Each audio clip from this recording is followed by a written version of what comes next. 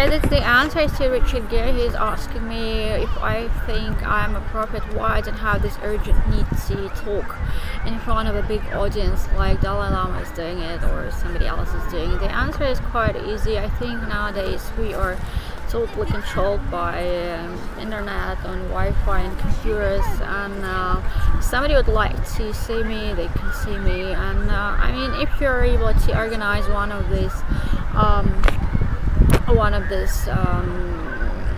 let's say concerts or performances of mine, I would be happy to perform and to talk to the audience in all the countries. I'm just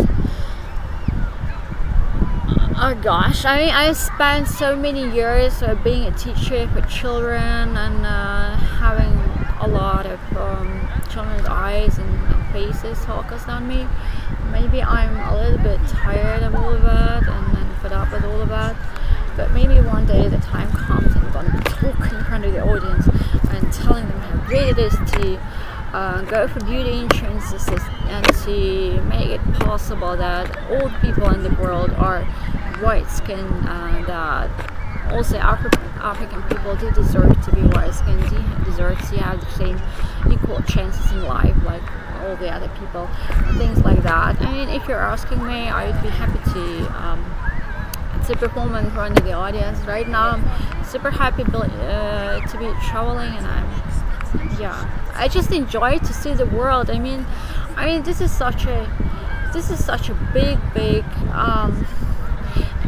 the world is so beautiful. It's such a big treasure, and it's so great to see everything and everyone, to meet people daily and see different cities. So I totally enjoy it right now, and I'm super happy, and honestly I just really like to travel the world, to be honest with you. And I think everything which is kind of connected to the big organization, like a big organization of a concert or TV or big audience in front of me, it makes me probably tired and feel like I'm a teacher again. But I don't know, maybe it'll change with the run of the time.